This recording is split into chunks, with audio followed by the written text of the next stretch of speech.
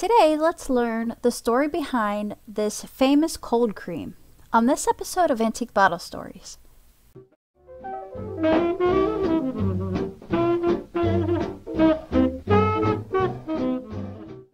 Theron Tilden Pond was born in New York in 1800.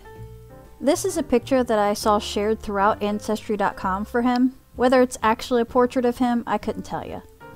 His lineage stays in Connecticut as far back as the early 1600s. The Pond family is one of the earliest settlers in Connecticut, and they're found in the book called North American Families.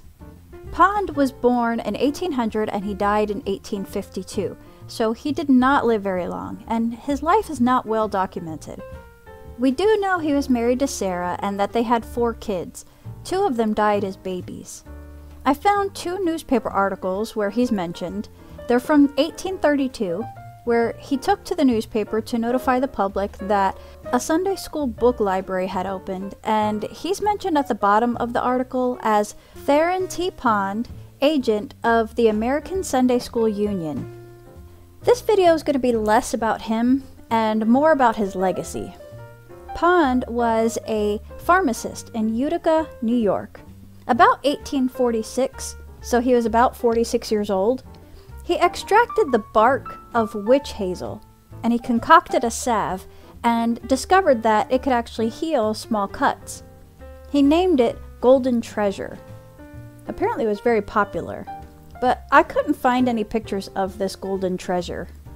3 years later, in 1849, just a couple years before he died, the T.T. Pond Company was formed in New York, with Pond and a few of his buddies, Alexander Hart and Edmund Munson.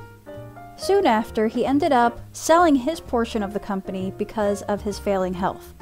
He died in 1852, not reaching his 52nd birthday. His 2 business partners continued selling the product as Pond's Extract. Now, Pond's Extract looked like this, so we're not talking about the cold creams yet. This was a medicine used for all kinds of skin issues. It was advertised as a household remedy, used for minor scratches or other ailments. I see it was even used for aftershave. Here's an ad talking about helping sore throats, earaches, all kinds of things. Hey, maybe it can help me stop being so lame. Here's what some of those old bottles look like. And I thought this was just a really cute ad. Soon after Pond died, the company name was changed from T.T. Pond Company to Pond's Extract Company. And in the 1870s, they moved to Connecticut because witch hazel was more abundant there. They kept needing to move to bigger and bigger buildings to accommodate the rapid growth. In 1929 is when they built this huge 3-story, 77,000 square foot building in Clinton, Connecticut, which still stands. They did still operate out of New York though. In 1886, Ponds began to advertise nationally. Almost 50 years after Pond discovered his extract, about the year 1904, the company introduced Pond's Cold Cream and Pond's Vanishing Cream. By 1910, they were focusing on promoting just these creams, and they were using celebrities to promote it. Here's Gloria Vanderbilt's mom. Her name was also Gloria Vanderbilt. They began to advertise Pond's Vanishing Cream and Pond's Cold Cream together, making sure to explain each cream's different purposes. One particular ad says, "Every normal skin needs these 2 creams." As a result of this new campaign, sales for both of these creams increased dramatically.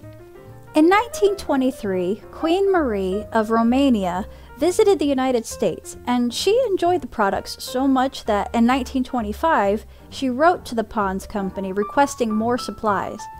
Her letter was then used in their advertisements.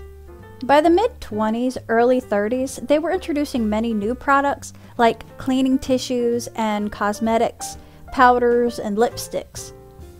As World War II broke out, women had to step in and take over men's jobs as they went to war. The demanding work forced women's hands and skin to take a beating. Pond's ads says that Pond's cold creams and Pond's vanishing creams will continue to help them retain their grace, softness, and femininity in these stressful new roles. 1955, Pond's company was merged with Chesebrew Manufacturing Company. Robert Chesebrew was the dude who invented Vaseline, and he built quite an empire for himself before he died. His story is interesting too, and I've got his video scheduled soon. About 30 years after Pond's merged with Chesebrew, they were acquired by Unilever, and that's who produces their products today. I found 2 of my Pond's containers. I'm sure I've got more laying around somewhere. Anybody who collects bottles has tons of these. You'll find that most of the milk glass that you come across held some type of cosmetic or toiletry item. Not always, but it's fairly common. I have a regular size one, and my trial size one has the original lid still. It's stuck on pretty tight, and I'm not going to try too hard to get that off. It does say Pond's on the lid, and Pond's is on the bottom of both of them. They both have a unique shape, which I'd say is the shape of an eye. It looks like this shape was used in the 40s and 50s ads. I'm having a hard time finding specifically 30s ads, so I'm not sure if this shape was used during the 30s. But here's one from 1927, and so it seems like the earlier ones were a little bit more square shaped. And that's about it for today, guys. Have a great day. We'll see you next time. Thanks for watching.